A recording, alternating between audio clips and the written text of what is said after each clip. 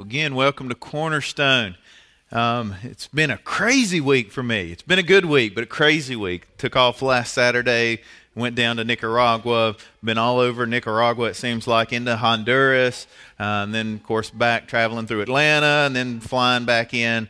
And then yesterday, I had a big bluegrass concert we went to yesterday, so just kind of settling back in. But I wanted to share a little bit about my trip because a lot of you have asked about, well, what was it like, and have asked, just kind of just wondering what all we did. For about the last 10 years, our church has been traveling to Nicaragua. We work with a ministry there called Because We Care Ministries. There's a pastor there, missionary named Don Gillette. He started Because We Care after Hurricane Mitch. Hurricane Mitch went through that whole area of Honduras and Nicaragua and really just left complete devastation from major flooding. And so he has been down there for 16 years, I think, or more, working in Nicaragua. And for the last 10 years, we've been sending teams down working with him. For about the last 5 years, I've been going down and helping him do pastor training. It's one of the most rewarding things I've ever been able to do and be a part of. It's awesome. This is in the northern part of Nicaragua, very remote, very rural. And so we go there, and he has about 100 pastors in about 4 different locations that come together, and he does almost like a mini seminary with them. And these are pastors that most of them have really not had a lot of education. They all have other jobs, but they have a heart for God.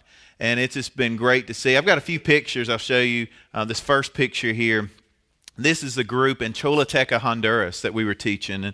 And this was my 3rd time, I think, teaching in Honduras. And so I've gotten to know a lot of these guys. And you can see, as we're talking, they are taking note. They were actually writing out a prayer here. We were talking and teaching. I taught this week on prayer.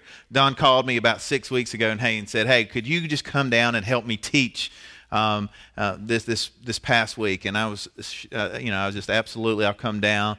And so it was just me and the missionary this time, and we worked together all week teaching these different groups. The next picture shows kind of we broke up into groups and did small groups, and just really neat. We do a lot of different Bible teaching. We also teach them about how to preach and how to lead and how to handle conflict in a church. And it's amazing. So many of the issues they face in rural, remote Nicaragua are the same issues we face in churches here.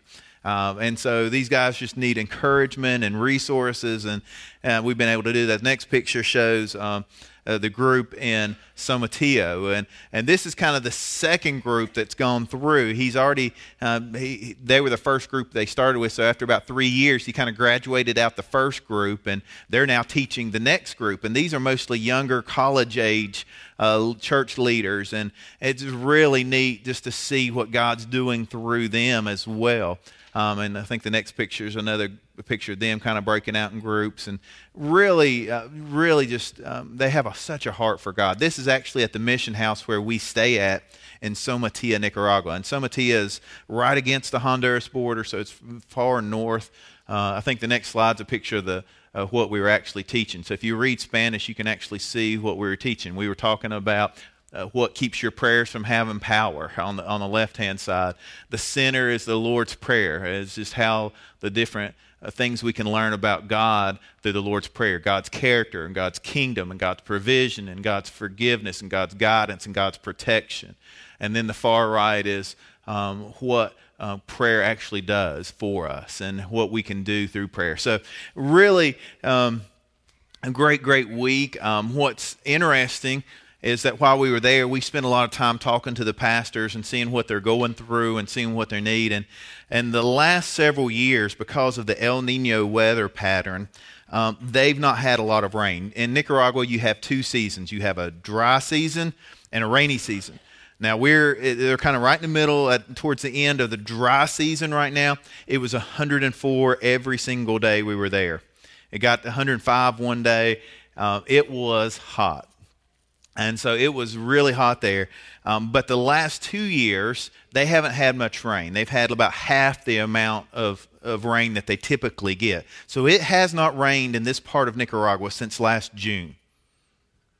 Think about that for a minute. And if you've been to Nicaragua before, because we've had about 100 people from here go. This is the bridge you cross right before you get to the mission house in Somatia. This is the river, what used to be the river. There is not a drop of water in there. There's a little bit of stagnant water over on the right that's pooled up, but it was just a dry riverbed. I've done baptisms in that river before. So it's been like chest high. And you can just see in every creek bed, every riverbed is just like that, just completely dry. And so they are in a extreme water shortage now. And of course the pastors are struggling with it. The cities are rationing water. So when they do have the deep wells that do have water, they're only turning them on once a week usually, and typically at night, so to kind of limit how many people can come get water. So it's just the people that are close by. So they'll turn the water on for like a couple of hours at 3 o'clock in the morning. If you want water, you have to come get it. Now, if you have money, you can buy water, but if you don't have money, you're in trouble. And so one of the things we did this week was we actually loaded up some water. We purchased some, and we actually took it out to some of the hardest hit villages that we were around. And I went with one of the local pastors, Pastor Ronaldo. You can go to the next slide. We just went out, and Angel went with us, and so it's really fun. Me going around Nicaragua with these guys because they don't really speak English, and I don't really speak Spanish. But we can speak enough to get by and communicate. And we just had the guy there in the orange shirt is one of the local pastors that has gone through the pastor training, and he was there helping us. And I don't know if you can see in that picture, but as soon as we got there with the water, they just lined up their 5-gallon buckets ready for the water. And you can keep going. You can see they were, just so excited to have clean water that you could drink. And the next slide's actually video, I think. Yeah. And you can just see they just lined up. We poured, we just filled up bucket after bucket. And they would fill this, and they did not spill water in those buckets. Y'all know how hard it is to carry a full bucket of water? And keep going to the next picture. This is how they carry it, though. There was a little old granny. It's about 80 years old. She walks up, grabs that 40-pound bucket, and just goes and puts it up on top of her head and takes off going with it. And I'm like, and she didn't spill it. I'm like, I can't do that. And she was like, 4 foot nothing and like 50 pounds, and she's just carrying it. It's just crazy. But you can see, you could see this village. You can see from the streets, and you can tell what type. This is a very poverty-stricken area. And so it is, this was really hit hard. When we were driving out of town, Pastor Ronaldo said, we have to stop. And we went over, and he introduced me to this lady. And this little concrete area here, that was where she stored her clean water. This is outside, right? She's getting the leaves and the dirt out of it and trying to clean it up a little bit. There were ants crawling all over it. There was a pig right outside of the picture just walking by. And this is how they keep water. That's what they use the water for: cooking, for drinking, cleaning, it was just, we don't understand how blessed we truly are. And so when you see that picture, and from people from time to time will say, well, why do you go to a foreign country and do mission work when there's so many needs here? That's why. Because even in the poorest of the poor here, it just does not compare to what's going on around the world. And so, when we start thinking about clean water and Water Sunday, this is why it's so important.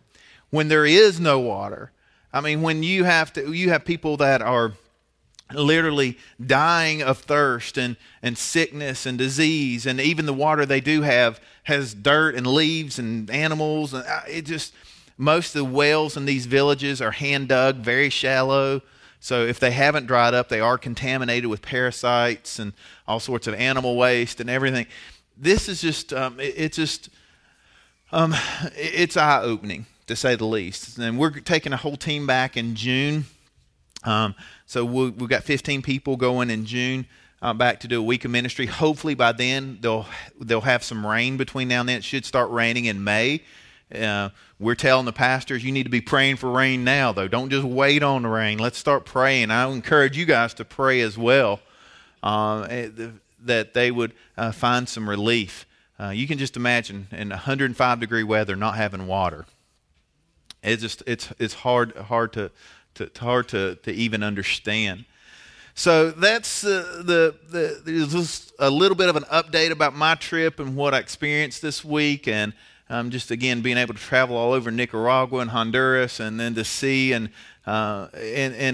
you know, again, we've been able to build some relationships with these pastors, and so when I'm there, they know me, I know them, and it just really it's awesome to see what God's doing there. So be in prayer for our team that heads down in June as well. We're excited about that and some of the opportunities we have, and kind of depending on the rain or the lack of rain, it may change a little bit some of our focus when we're there. But that's a huge need right now. Last week, Randy filled in for me, did a great job. I appreciate him speaking, and he had one of the most powerful passages in the book of 1 Peter. He was in chapter 2, verse 1 through 12. And you've got to remember, Peter was writing to a group of people who were suffering, some of them going through unjust suffering. They were being persecuted. This was a time during the persecution from the Roman Emperor Nero. They were in a tough spot. They were losing hope. They were losing focus. They didn't know which way to turn. And in the middle of that, Randy shared a verse last week that it was just kind of Peter's pep talk to them. Peter wanted to remind them who they were. And so what he told them in verse 9, he says, "You are a chosen people. Remember who you are. You are a royal priesthood, a holy nation. You are God's special possession, that you may declare the praises of him who called you out of darkness into his wonderful light. Once you were not a people, but now you are the people of God. Once you had not received mercy, but now you have received mercy." And so Peter is just reminding them. He's saying, wait a minute, remember where you came from. Remember you didn't have mercy, now you have mercy. You have something to live for. You can declare God's praises no matter what circumstance you find yourself in, just or unjust. It's all the same. You are chosen by God, and he has called you out of darkness. He has given you a new life, a new hope. And now because of that, because God has raised Jesus from the dead, we have a future and we have hope. I love that passage, and it kind of sets up what we're talking about this morning. My main focus this morning is going to be on verse 19 through 25, but in between that, there's a passage that's very applicable to us today. In verse 13, Peter reminds them, okay, he just told them, here's your pep talk, right? And he said, okay, now you've got to remember, though, you're being persecuted, you're suffering, but remember, for the Lord's sake, submit to all human authority, whether the king is the head of state or the officials he has appointed, for the king has sent them to punish those who do wrong and to honor those who do right.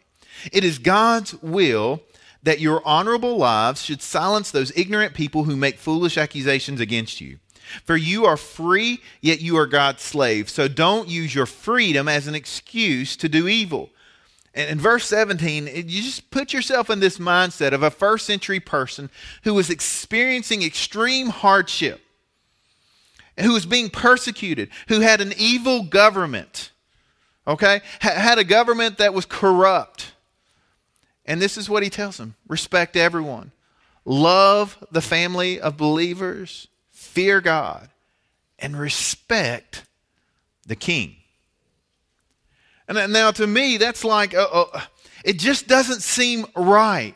Right? I mean, he's writing these people who are suffering, these people who have gone through unimaginable hardship, who are being killed and martyred. And he's saying, God has put the authority over you in life, and you've got to respect it.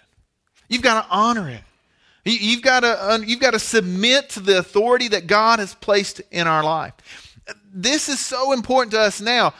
When I was in Nicaragua, right, you turn on the news down there, what are they talking about? They're talking about our elections. And what do they see? They see a country that has gone mad, that has lost its mind. That's what I think when I turn on the news, okay? And I look at everything that's going on, and the scary thing is God says, no matter who's in charge, remember God's in charge. And remember, we submit to whatever authority God has placed over us, and that it's God's will. And that's hard for us. We don't like submitting. We don't like surrendering, especially when we don't like the person over us. He's writing to a group of people who were being martyred and killed for their faith, and he's saying, respect the king. What do you think God was speaking to our society today? Are we really respecting and honoring those in positions of authority over us? Are we praying for them? No matter if you agree with them or not. Do we lift them up and respect them? Now, we don't worship them. And I would say that even, if a lot of people get really emotional about elections coming up, and we've got to be careful that we don't lose sight of who the real king is. We don't worship our earthly king. Now, we can honor, we can respect them, but we have to realize who the true king is. So in these verses, what Peter does, he explains that regardless of the type of government over us, we have a responsibility to our earthly authorities. Even though we're citizens of another kingdom and we really serve another king, during this time that we have on earth, we have to submit ourselves to the authority placed over us. That's a scary thought. And it's a scary thought because I see the direction we see society turning in the directions and we seeing it more and more of an anti-Christian mindset in the world around us. But God would say, remember, how are you going to live your life? You live an honorable life, and it will silence ignorant people who make foolish accusations against you. Respect everyone, love the family of believers, fear God, and respect the king. Now, there may come a time where we have to take a stand, right? And there have been times like that.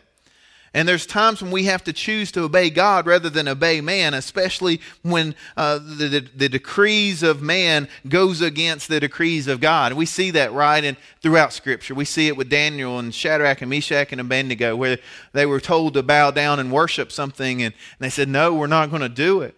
We see it even with Peter when he was put before a court and said, be quiet, quit telling people about Jesus. And he just stands up and says, I can't stop talking about what I've seen and I've heard.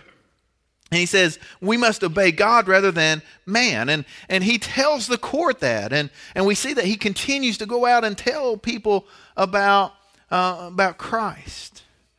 But that kind of sets up, though, that's the society that he's speaking into, that Peter's speaking into here.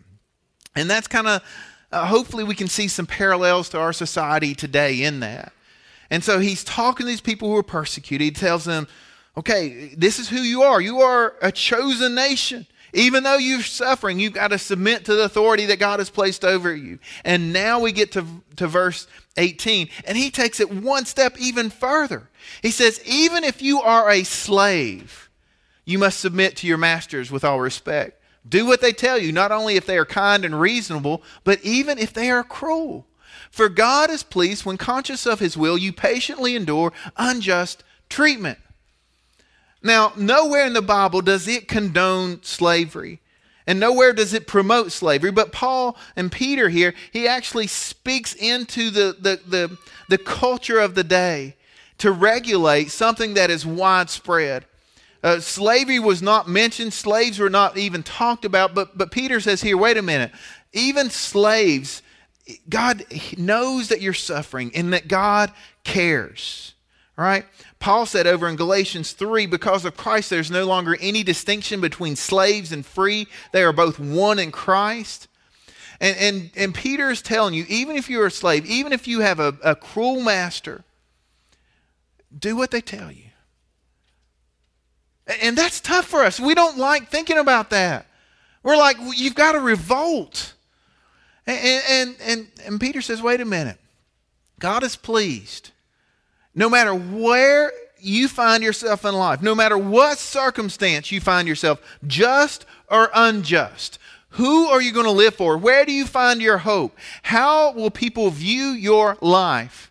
Can you be a witness to a crazy world in the midst of unjust suffering? Peter says, absolutely.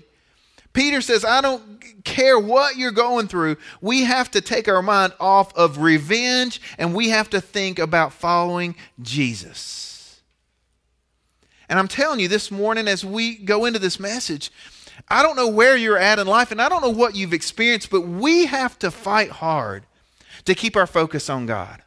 Because if we don't, we find ourselves being pulled by society. We find ourselves being pulled by the world to get even, to get mad, to do whatever it takes to get ahead.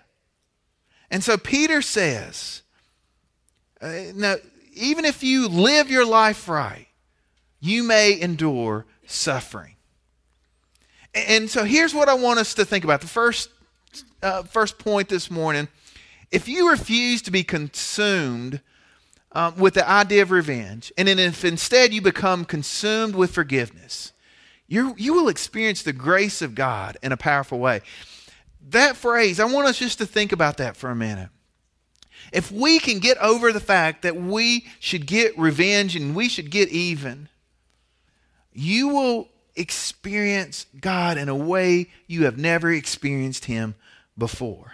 No matter what the circumstance, you can do it patiently, you can follow Christ, and you can live your life focused on Him. And what happens is when someone does something against us, when we feel hurt, when we feel wronged, when we feel like life has treated us unfairly, this is what we do. First, we feel that we feel wrong, we feel hurt, and then we start getting angry about it. I can't believe this has happened to me. I'm living my life for you, God, and then this happens? So we get angry at first. We get fearful. We start getting bitter. And we start thinking about it, and it starts growing. And then it turns into hatred against that person or against that company or against that whatever it is, against that church, whatever's happened in your life. And you start getting hatred. And then if you don't deal with the hatred, it turns into revenge. How am I going to get even? And you think, oh, I don't really think about revenge. I mean, we think about it before you even realize it. When someone cuts you off in traffic, how many of you say, watch this? And you hit the accelerator and you're like, watch this. I'm going to show who, Or you just immediately think, how am I going to get even? How am I going to do? Or someone says something and you're quick-witted and you got that snappy comeback.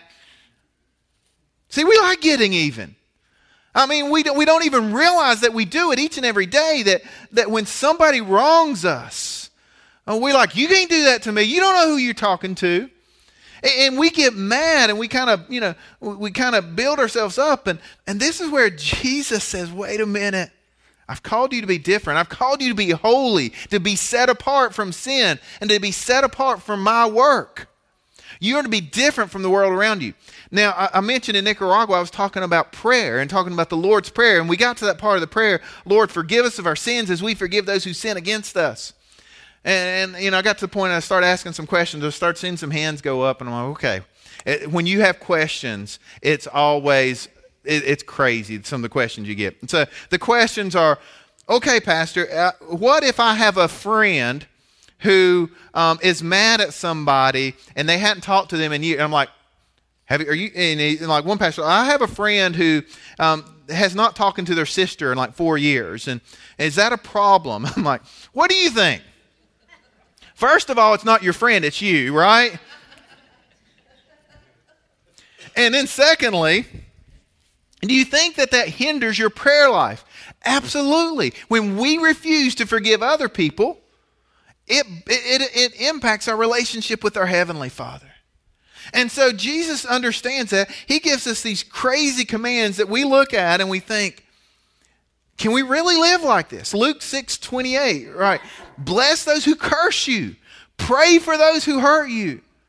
We want to curse those who hurt us, right? We don't want to bless them. I mean, somebody does something evil to you or wrongs you or steals something for you. You don't go up to them. Can I just pray a prayer of blessing over your life? That's not how we operate. But in the kingdom of God, that's how we should operate. In Matthew chapter 5, right after the Beatitudes, right after Jesus flips everything upside down that we think and understand about our relationships and about society, he says, God blesses you when people mock you and persecute you and lie about you and say all sorts of evil things about you because you are my followers. Be happy about it. What? Be very glad.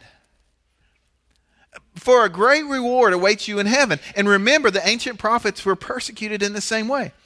This is what I hope you understand. And we've said it as we've gone throughout the series. Following Christ is not easy. It requires that we do things that are very unnatural at times. It requires that we respond in a different way. Randy talked about training and discipleship and how we grow and prepare ourselves. Why? So that when these things happen, we can respond in a Christ-like way. And so Jesus just flips everything around for us.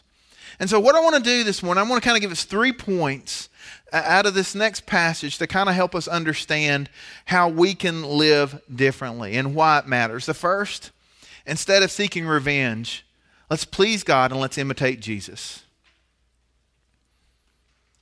Let's think about how we can please God instead of pleasing ourselves. Let's think about how we can imitate Jesus instead of imitating the world. Verse 19 says this, "For God is pleased when, conscious of his will, you patiently endure unjust treatment." Of course, you get no credit for being patient if you're beating for doing wrong. So he's saying, well, if you deserve it, well, but if you suffer for doing good and you endure it patiently, God is pleased with you. So even if you are righteous and even if something unjust happens to you, God is pleased when you endure it. God has called you to do good, even if it means suffering. Just as Christ suffered for you, he is your example, and you must follow in his steps. And that's kind of the verse we built this entire study of 1 and 2 Peter on. This one verse. He is our example. You must follow in his steps. No matter where you find yourself in life, no matter what your circumstances are, no matter if you are suffering and you have been treated unfairly, and no matter if something unjust has happened in your life, wherever you find yourself, we don't follow the world. We don't follow the example of the world. We have someone to follow, and his name is Jesus. And we can look at his steps and we can follow him. And not only when we do that, verse 19 or verse 20 and 21, it says, verse 19, "For God is pleased when we do it." God is pleased when we endure the suffering, when we don't whine, when we don't complain, when we don't get even, and when we just keep our focus on Jesus through everything. Maybe you think getting even will make you happy, but if you refuse to get even, it makes God happy. And that's where we've got to kind of change our viewpoint. It helps us identify with Jesus as well. And this is what's amazing about this. When we think no matter what we've gone through in life, just or unjust, fair or unfair, nothing we've gone through in life can compare to what Jesus went through for us. He lived a perfect life, never sinned. He was tempted and didn't give in. Every situation, every interaction, he always chose the will of the Father. And yet he was beaten, he was mocked, he was cursed, he was persecuted, he was tortured, he was crucified for nothing that he did wrong. But he took all that upon himself for us, for our punishment, right? All the stuff that we have done wrong, he let himself be tortured and mocked and beaten and cursed for us. He took our sin upon himself and he gave us his righteousness. And so what we see here is when we suffer, it just reminds us. It points us back. Jesus has already gone through this in life. Jesus did all of this for you. No matter what you've gone through, it still doesn't compare to what Jesus experienced. 1 Peter 3:14 says it this way. It says, "Even if you suffer for doing what is right, God will reward you for it." So don't be worried So don't worry, don't be afraid of their threats. Doesn't matter what the world can throw at us. It doesn't matter what happens to us. We know who our King is, and He is in control. 1 Peter 4:1, we'll talk about this in a few weeks. So then, since Christ suffered physical pain, you must arm yourselves with the same attitude He had, and you must be ready to suffer too. For if you have suffered physically for Christ, you are finished with sin. He's saying, wait a minute here. When we get our focus on Jesus, you may experience a lot of stuff that there is no explanation for.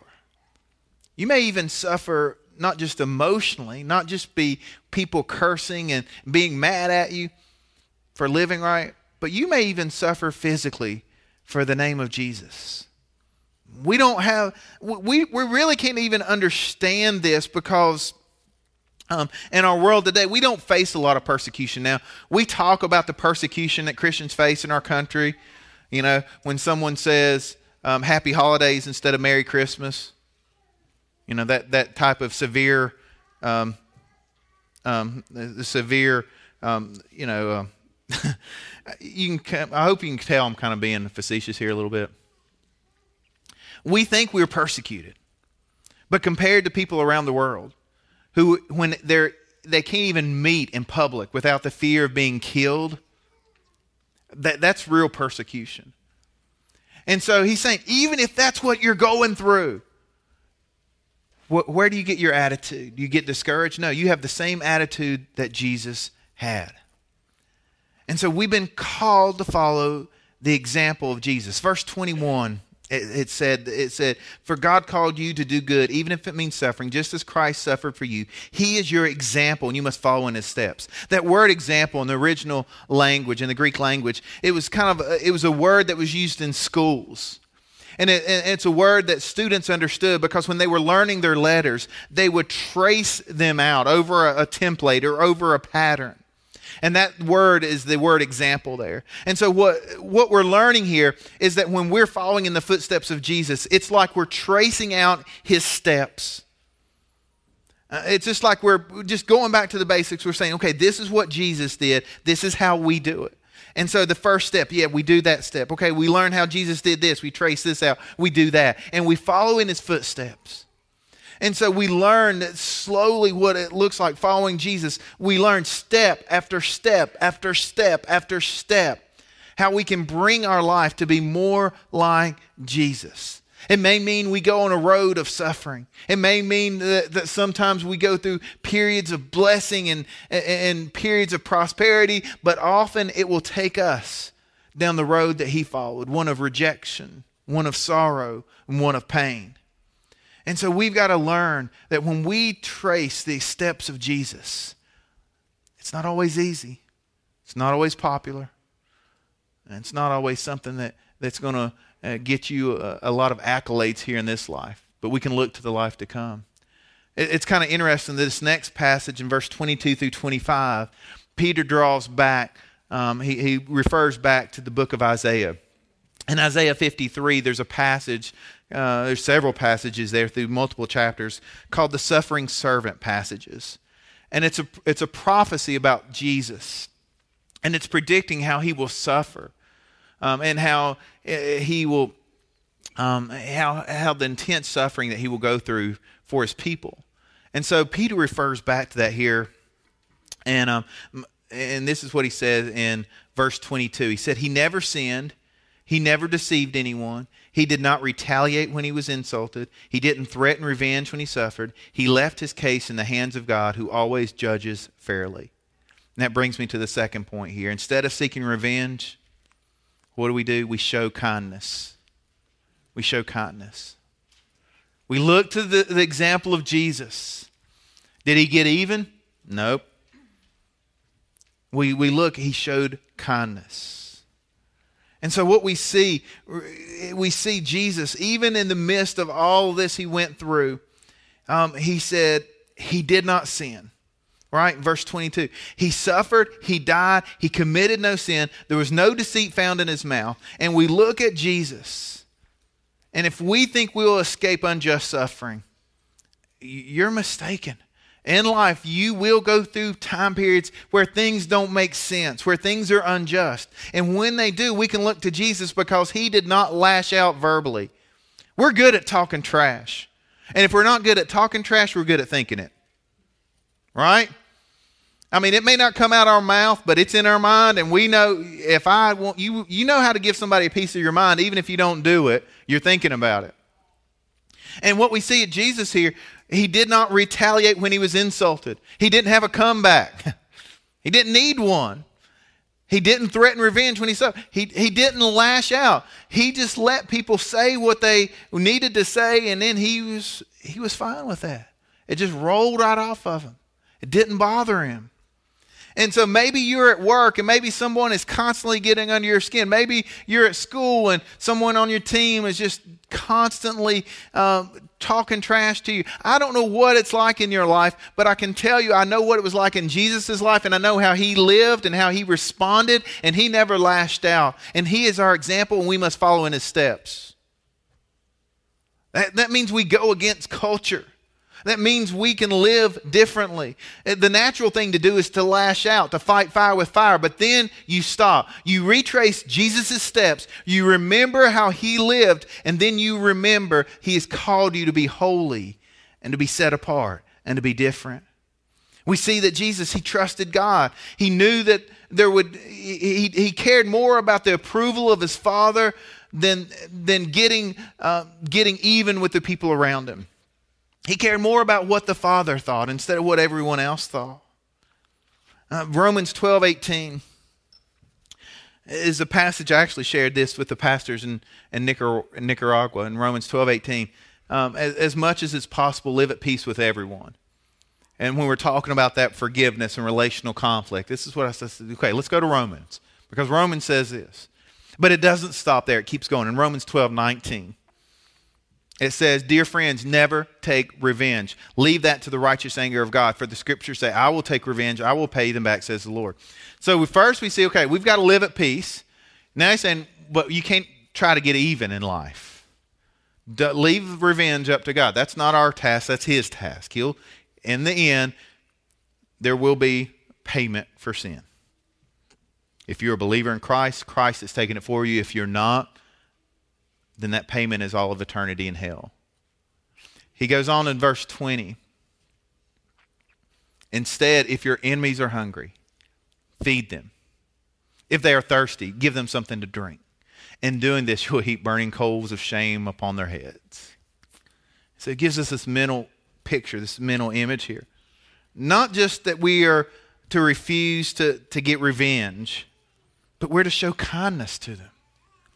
We're to show kindness to them. If they're hungry, go give them something to eat. If they're thirsty, give them something to drink. This is what's so tough about following Jesus. When he was on the cross being murdered, he looked down and said, Father, forgive them, for they know not what they do. I mean, that is so tough for us to realize. This is the life that Jesus has called us to. A life to live differently. To treat your enemies with kindness. And not just kindness, but the last point. Instead of seeking revenge, we just have to forgive. How do you get your mind off seeking revenge? If you've been taken advantage of, you know that it has the power just to consume you.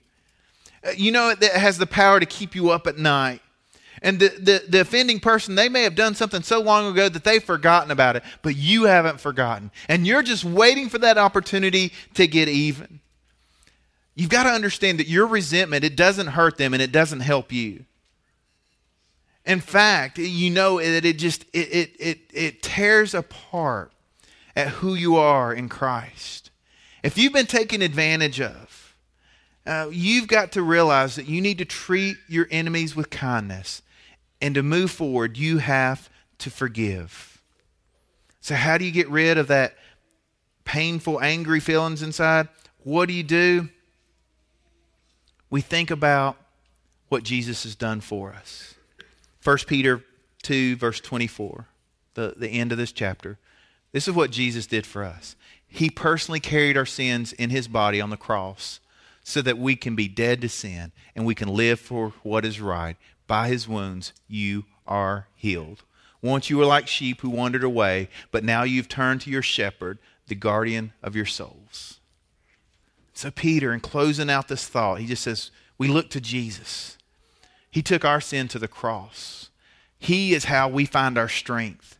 We can live for what is right because we are now dead to sin. By his wounds, by what Jesus did for us, we are healed. There's a saying that hurt people, and that's so true. I've seen it time and time again. When we're hurt, we tend to lash out and hurt others. And as Christians, we have to break that cycle. We have to live differently. I was thinking this week, man, how can I illustrate this? How can I illustrate the power of forgiveness and what it means to us in our life? And I was really trying to think of a good example, and I got an email while I was in Nicaragua, and I was sitting there and kind of flipping through, and I saw it was a video about forgiveness, and I just bookmarked it because I didn't have a good enough internet to actually watch it there. And I'm thinking, well, I'll bookmark this and I'll check it when I get home. This may be something I can use. I watched it last night and I said, okay, God, you know what you're doing. I've got this video. Let's just watch this together. So on national TV, you get a powerful story of forgiveness. See, it's stuff like that. It's not coincidence. It's not coincidence I was in Nicaragua this week dealing with a water crisis and it's Water Sunday here today. It's not coincidence that I get an email from churchleaders.com or somebody with this video in it when I'm just speaking about the exact same thing. I believe in coincidence. So here's what. No matter if you've been taken advantage of, mistreated, used, abused, you can remember that Jesus understands your pain because he experienced that pain. And just like the video, what's your excuse? If Jesus can forgive, can't we forgive? If these two guys who have a lot to be mad about, if they can say, you know what, we need to forgive, not just for my sake, not just for your sake, but for all of our sake, so that the world can see Jesus through us. What's holding us back? I'll tell you what's holding us back. It's our pride. And so this morning, as the praise team gets ready to come back up, as we get ready to close, here's our challenge. Will we lay down our pride? And will we put our eyes on Jesus? Will we follow him with our expectant hope? Would we say we can forgive because Jesus forgave us? I'm going to ask that as we close out this morning and enter our time of response, there's some of you that maybe there's a burden you're carrying. You just need to come to the cross and leave it at the cross this morning and just write it out and leave it there. Some of you want to come and just celebrate the Lord's Supper. Remember that Jesus did suffer for you, that his body was broken, his blood was poured out just so you could have new life in Christ. And we continue to take the Lord's Supper as we look forward to his return. For some of you, maybe you just want to come up to this altar and kneel down. An altar is a place of sacrifice. An altar is where we come down and we lay down our pride and we say, God, I'm not going to live this way anymore. I'm not going to carry this hatred anymore. I'm not going to carry this unforgiveness anymore. And maybe you just need to talk or to pray, and we'll be available to talk and pray with you. Maybe you need to make a decision this morning to put your faith in Jesus Christ. Whatever it is that God is doing to you, whatever he's speaking to you, whatever God is saying, how are you going to respond this morning? I want to give us a chance to do that this morning. I will say, after the service as well, I know Brianna is heading back Saturday, I think, to Australia. And so we'll have a time of prayer for Brianna over here to the side after the service today. And maybe during this response time, some of you just want to pray with her this morning before she heads back on the mission field. Whatever God is speaking to your hearts this morning, would we just be faithful to respond? Would you guys pray with me? Dear Heavenly Father, we are so thankful this morning. We're thankful that there are no coincidences in our life, but there are just divine appointments. And I believe each person was here this morning for a divine appointment. That you have spoken into our life. You have challenged us to live differently from this world around us. We're to trace out the footsteps of Jesus and to follow in his steps. Lord, help us just to remember that whatever happens to us in life, whatever situation, just or unjust, that we can look to Jesus as our example. Lord, you have been so faithful to us, and we know that you will continue to be faithful to us. Lord, we just thank you. We praise you for who you are and for what you've done. It's in the name of Jesus we pray. Amen. Would you guys stand as we close this morning?